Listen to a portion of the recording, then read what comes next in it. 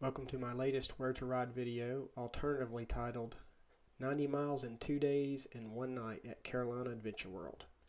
Carolina Adventure World is located near Winnsboro, South Carolina, off of exit 46 from Interstate 77. It's easily accessed in less than 3 miles from the exit. I did learn that it's good to take the driveway at an angle with a loaded down truck. I left the foot of my trailer as a souvenir. You're welcome, Carolina Adventure World. The park is on 2,600 acres of private land with 100 miles of trails. There are other amenities like a small dirt oval track, dirt drag strip, mud bogs, and what is listed as a motocross track, but is mostly just another trail that needs a bit of work. The main area contains a pavilion with some riding gear for sale, at least in non-quarantine times, a grill and snack bar and garage where they rent dirt bikes, ATVs, and side-by-sides. There's also a paid wash station or stations with good water pressure, but no end on the water hose, and you're still surrounded by mud while trying to clean your machine. But at least it's there. You can get a single day pass or stay in tent camp, bring your RV, or rent one of the cabins, so you have lots of options. We rented a cabin. A single day adult pass is $42.50, but a 3-day pass is $70, so the more days you ride, the better the value. An annual pass is $488 for an adult. They even offer recovery services if you break down. Just be aware the cost is $50 an hour. The park is basically open rain or shine, and there are no weather-related refunds. Pay at the gate, sign the waiver, and once you park your trailer and unload, you never have to get in your car or truck again until you are leaving. Once you're in the park, it is up to you to use your judgment on how to stay safe. I was quite surprised at how many people seem to enjoy the hobby by riding with no helmet, flip-flops, and a beer in one hand. My buddy nicknamed those trips the Brew Cruise. For those of us who do suit up and like to haul the mail, it's a great place to ride. We rode over 90 miles from Friday evening through Sunday evening. Trails are marked clearly by number, as well as if they are one-way or two-way directional. The trail map gives you a good idea of where to go, and all trails lead back eventually to the main trails, called SRs or state roads. There are plenty of signs on the main trails showing directions to the parking lot, so you can get back easily when you're done riding, nearly out of gas, or towing someone who's having a bad day.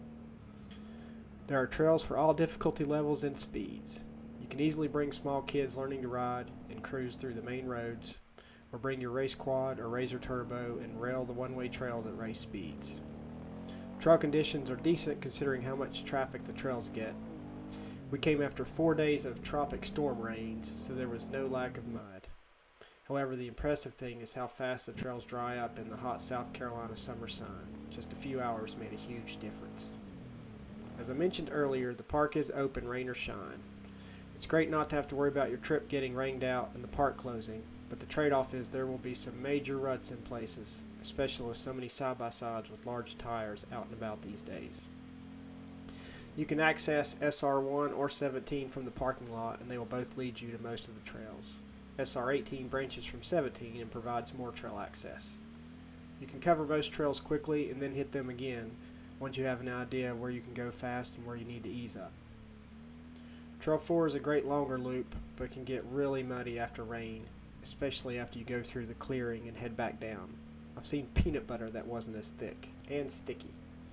I spent some quality time with my pressure washer when I got home, even after rinsing my quad twice at the wash station. And with the wash station, bring lots of dollar bills. Trail 6 is also a good longer one-way trail with plenty of turns and jumps. The jumps are actually put in to control water runoff, but they add some nice spice to the trail and make it better than just riding on a dirt road. Trail 5 is a great quick trail that you can run multiple times practicing your speed and jumps, or you can branch off of 5 to get to the lower areas and then return on some great steeper hill climbs. The Powerline Trail is also a fun main trail with some views, and you can get from the parking lot to other places. Be aware the first part has a river crossing that can get about 3 feet deep with heavy rains. Make your decisions accordingly.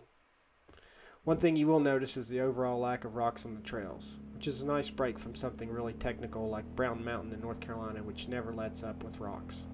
This means you can use much less energy to ride longer and faster.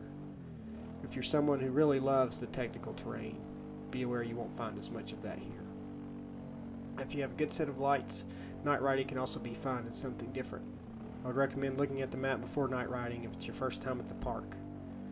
This was learned from experience with us, as I mentioned earlier, and I'll be doing a separate video on that Carolina adventure. Overall, it is a great place to ride and definitely worth coming to for a long weekend, so load up and head on down. I'll post a separate, longer, non-narrated video of the trails so you can see more of the park if you want. Thanks for watching. Don't forget to like, subscribe, and hit the notification alarm, and happy riding. I knew you were going to send it. I was like, oh, you probably got up about that high.